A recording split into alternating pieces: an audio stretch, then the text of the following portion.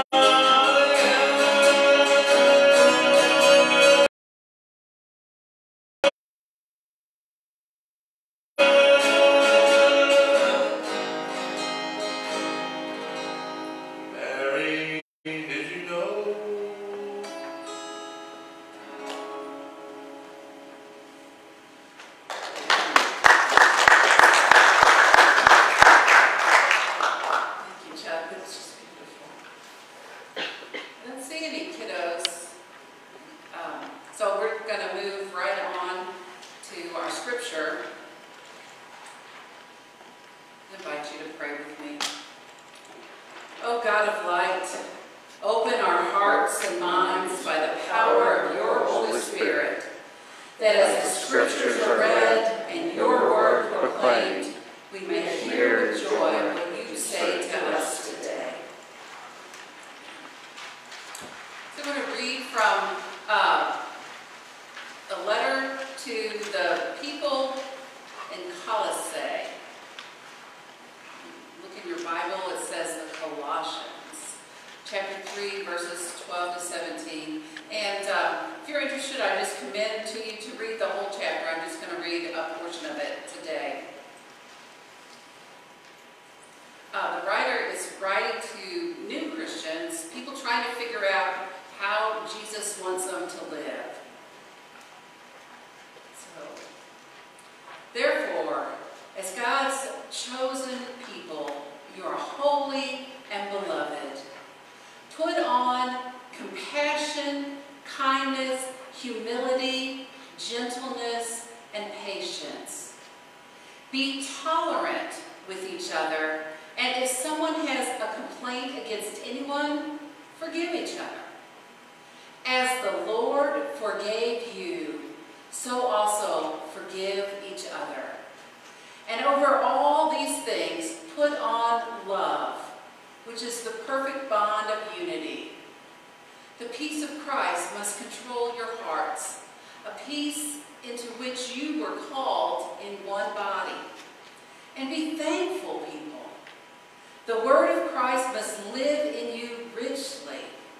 Teach and warn each other with all wisdom by singing songs and hymns and spiritual songs. Sing to God with gratitude in your hearts, and whatever you do, whether in speech or in action, do it all in the name of the Lord Jesus, and give thanks to God the Father through him. This is the word of God for the people of God. Thanks be to God.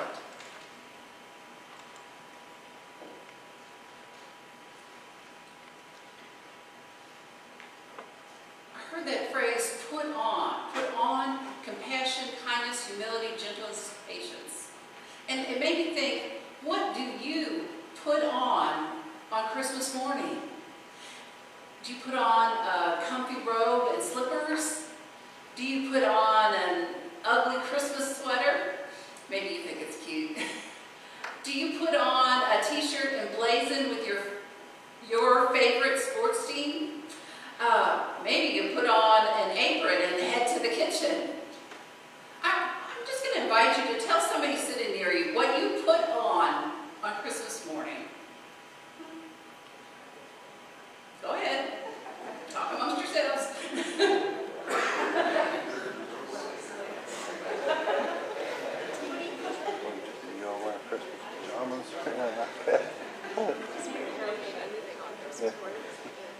Some of us really get into the theme. Some of us are like, just put on my regular clothes and got going. You know, I have always wanted to put on matching Christmas jammies for the whole family, but my family won't go for it. Now my kids are all grown up, they're in their 30s, and Kelly says no. So, maybe one day I'll get to put on Christmas jammies. Well, the writer of this letter to the people at Colossae tells people to put on, like it's items of clothing, put on compassion and kindness and humility and gentleness and patience. Now, the writer may be the Apostle Paul, or it could be one of his followers writing in Paul's name. And the letter writer reminds the people to be tolerant and forgiving, and to, above all, clothe yourselves with love, which binds everything together in perfect harmony. Well, earlier in that letter to the Colossians, the part I didn't read, but I'm inviting you to read it sometime this week, the writer tells the new Christ followers to strip off specific vices: sexual immorality, impurity, lust, evil desires, greed, idolatry. See, these new Christians are forming a new community, and now they need guidance for this new way of living. These new people of God need a deep and heartfelt sympathy for the situations of others, active compassion and kindness for other people's interests and needs. So friends, think about it. What would it be like to put on the virtues of humility and gentleness and patience like we put on our clothes? Can you imagine your boots or your shoes marked peace and thanks, and every time you took a step, it was in gratitude and peacefulness?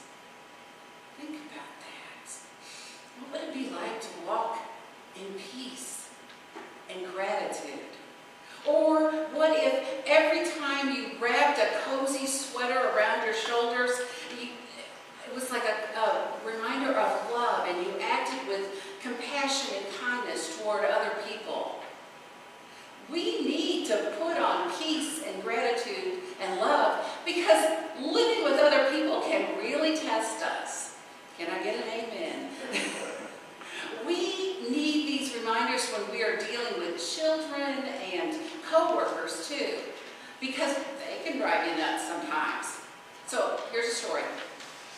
A kindergarten teacher was helping one of her, and then she almost whimpered when the little boy said, "Teacher, they're on the wrong feet."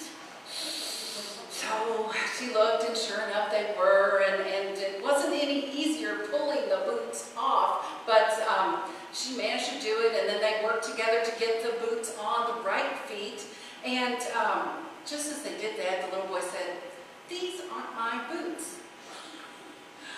Oh, she bit her tongue because she really wanted to say some things. And she's like, "Why didn't you say so?" And so once again, she struggled to help him pull these ill-fitting boots off. And then he said, "They're my brother's boots. My mom made me wear them."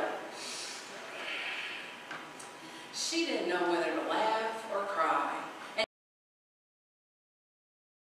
she mustered up enough grace to wrestle those boots.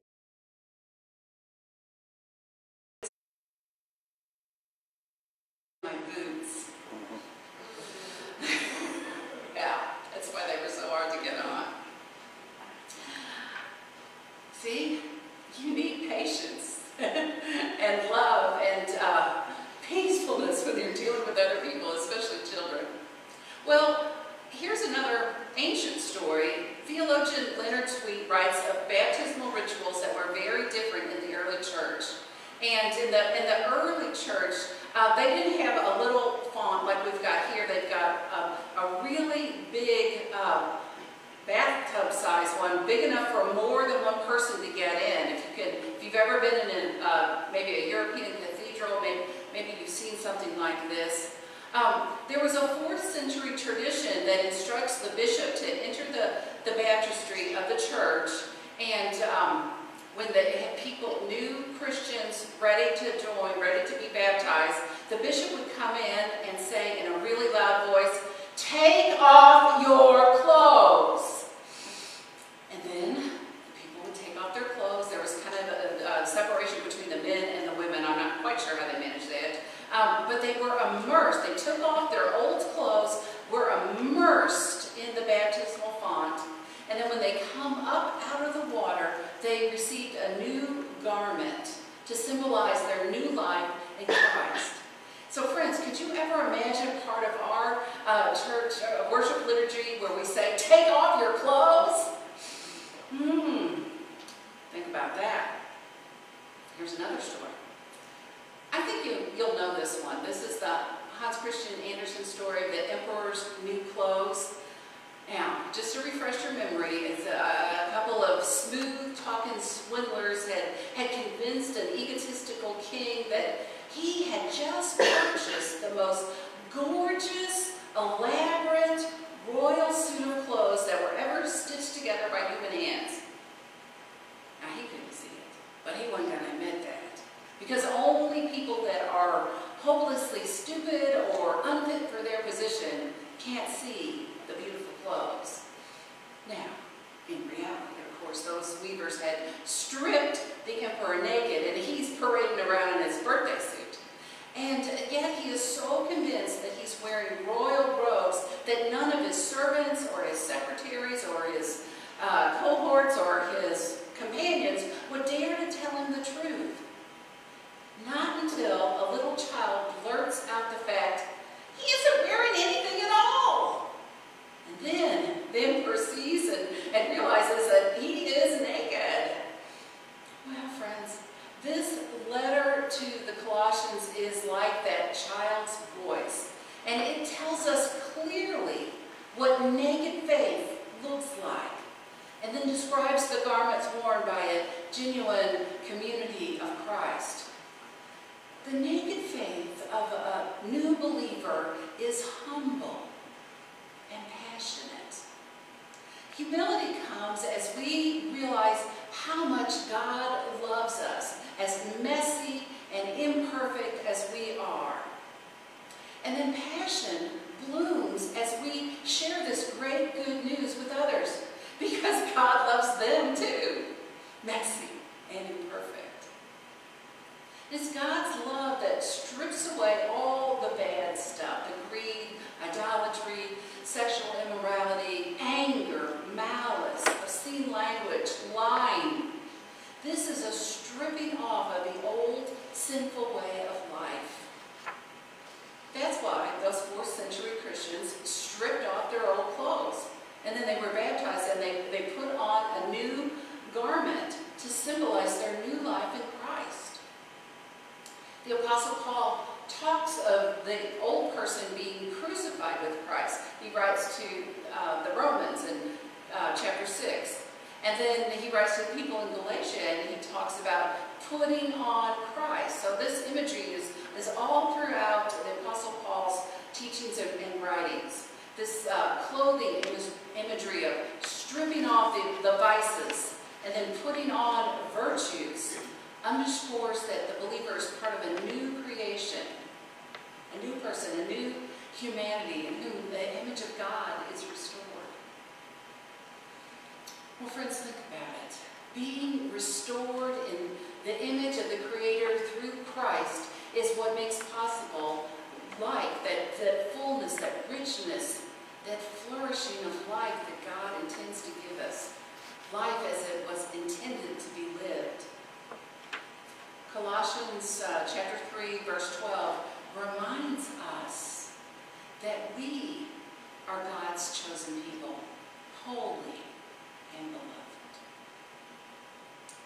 Putting on the virtues of compassion and kindness and humility, gentleness and patience, and above all love, helps us to do everything in the name of the Lord Jesus Christ. St. Mother Teresa, one of my favorite saints. I love to read about her and to talk about what she said. Here's one of my favorite quotes. St. Mother Teresa said, "Not all of us can do great things." And when you look at her life, you might think that she did great and miraculous things. And she did. But really what she was doing was small things done with great love. And that's what she says to us. We can't do great things, but all of us can do small things with great love. So right now, we are in the Christmas season of the church calendar.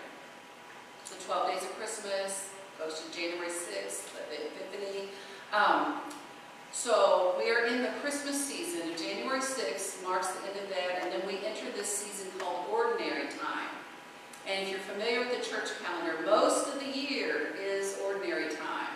I mean, we have these special times of Lent and Easter and Advent and Christmas and a few other holy days thrown in there. But most of the time is Ordinary Time. And when you look at your calendar and think about your life, probably most of your days seem like ordinary time. Well, friends, here comes the new year. It's full of ordinary time.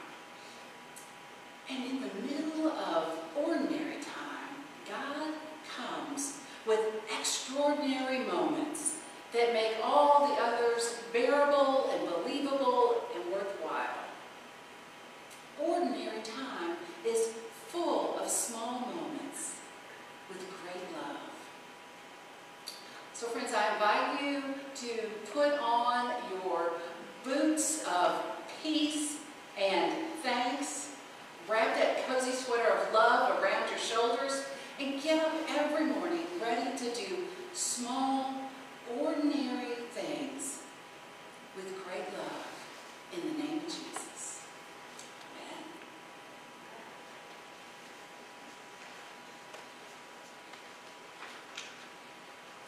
As we move into our prayer time, call your attention to the families that are grieving the loss of loved ones. Barb Owens was a longtime child care provider here, and it is her son that just died of a brain tumor. His funeral is tomorrow at Paul Funeral Home.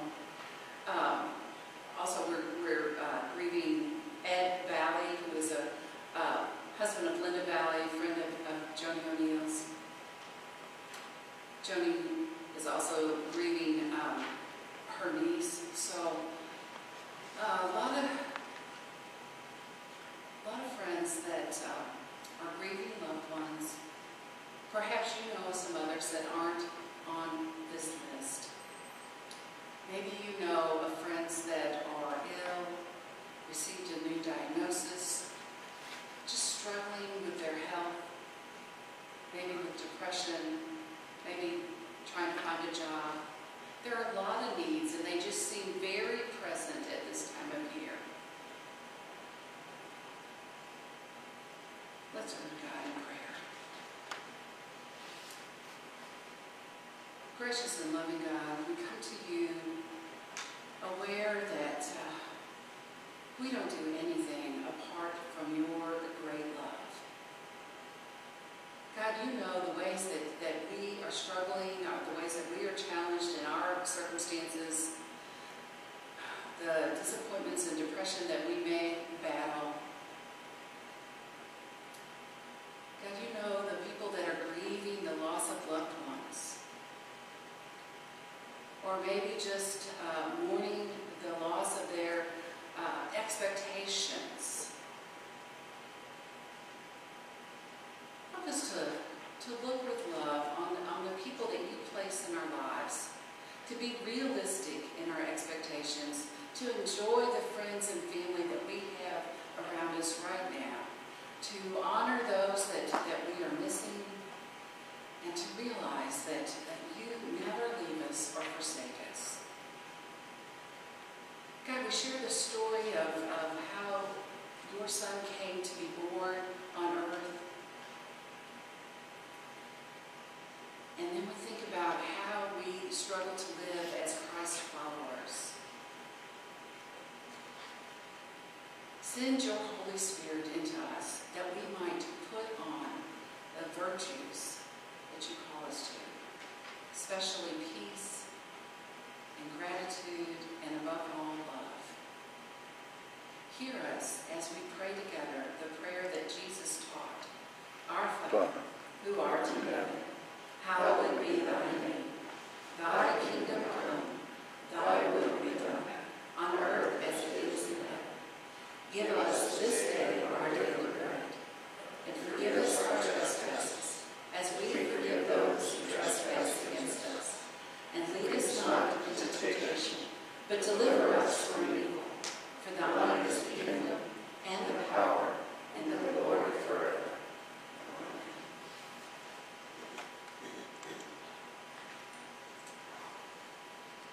As this year draws to a close, I want to thank you again for your generosity in giving to the ministries of this church. We have several ways that you can do that.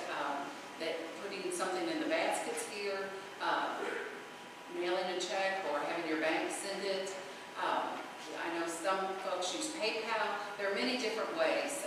If you go on our new website, there's a place that you can just click and it works. And we are so grateful for that. This year we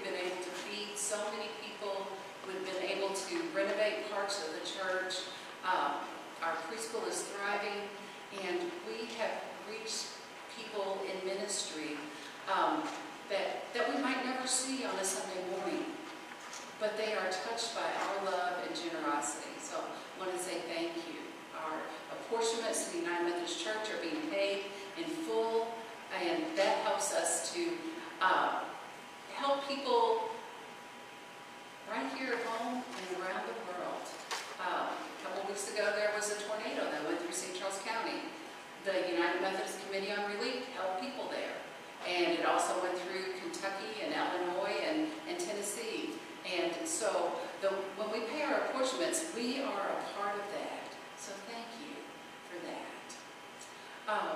Probably you have joys in your heart. I invite you now just to stand and share with one another. Share joy.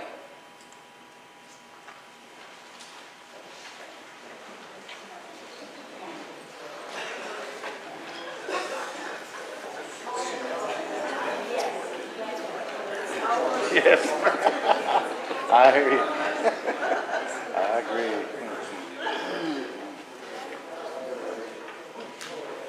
Everybody didn't have to show this television. Yeah, yeah.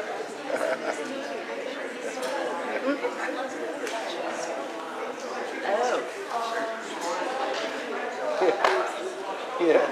sorry. Yeah. It's time's coming. Yeah. You know, come here.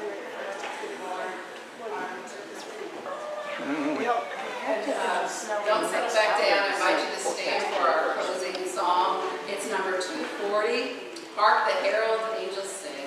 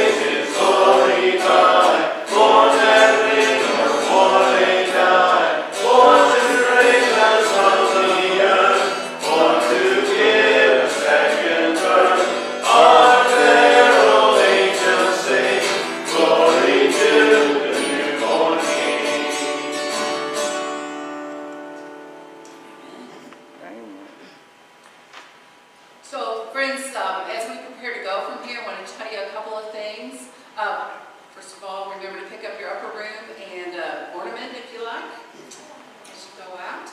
The church office is closed tomorrow, Monday, and then I will be heading to Minnesota to celebrate with my family up there. So next Sunday, you're going to have an opportunity to sing a lot of the wonderful Christmas songs. Cheryl's planned a beautiful worship service, so I know that you will enjoy that, and I will probably be watching online. I don't get to do that very often, but some of you have told me how easy it is. So, and then I'll be back with you, so we'll have communion on the second Sunday of January.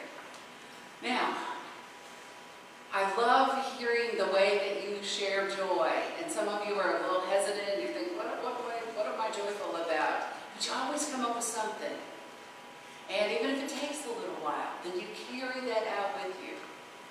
So, carry that joy with you.